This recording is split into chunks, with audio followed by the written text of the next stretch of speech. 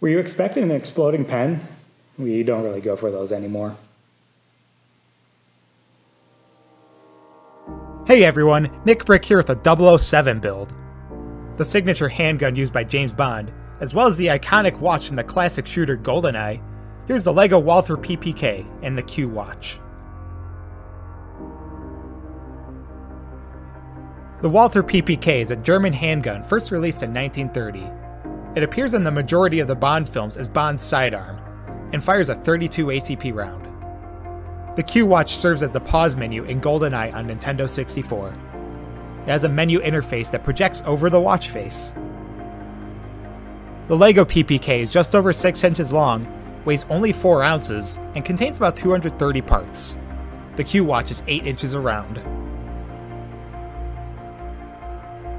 In the films, the PPK is originally issued to Bond by the Quartermaster and Dr. No. Since then, it's been a firearm associated with Bond and, really, espionage and pop culture. It appears in the 007 games as well, typically renamed to the Wolfram PP7 instead. Even at this tiny, easily concealed size, this LEGO PPK has a few functions that were definitely hard to pack in.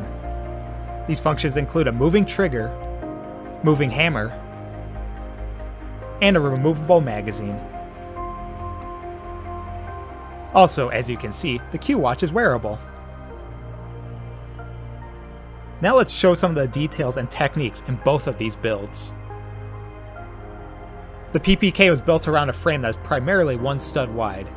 Looking from the top, you can see this. This 1 wide framework has studs facing either side to support the slide and grip details.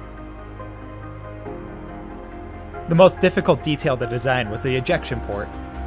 Playing around with the spacing, all just to make it look right, I wanted to keep this gray curve in line with the muzzle, and several iterations later, I was able to make these parts line up and look believable. The grip was shaped with some wedge plates. This was intentional for 2 reasons.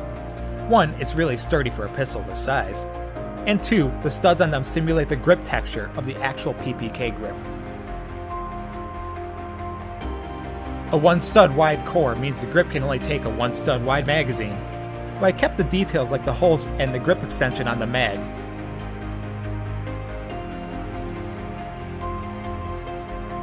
On the Q Watch, the display on the watch face is built with several different translucent colors to appear as the health and armor indicators, plus the green screen that still shows the watch hands underneath. The watch band uses these 1x2 plates with round ends. The rounded ends allow the links to flex, and are held together with bar pieces at every single link connection. I built the band with these pieces instead of LEGO's standard watch bands, or their new DOTS bands, because this way the actual linkages on the Q Watch could be replicated accurately.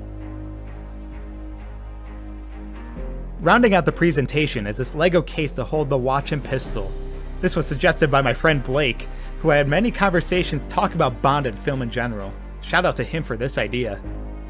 The case started with the forms being built around the pistol and the watch, then a black case was built around those. Honestly, I think this kind of presentation is sharp and way cooler than a simple display stand. Overall, building these replicas was quite nostalgic. I grew up watching so many Bond marathons, and the first FPS games I played were in the Bond series, Agent Under Fire, Nightfire, but I actually didn't grow up with GoldenEye and N64. Don't hate me. One of the earliest LEGO replica weapons I made was the Wolfram PP7, probably back in 2005, 2006. While Halo got my start with posting my LEGO replicas online, it was the 007 games that got me started, well, overall. Now, let's fire the PPK.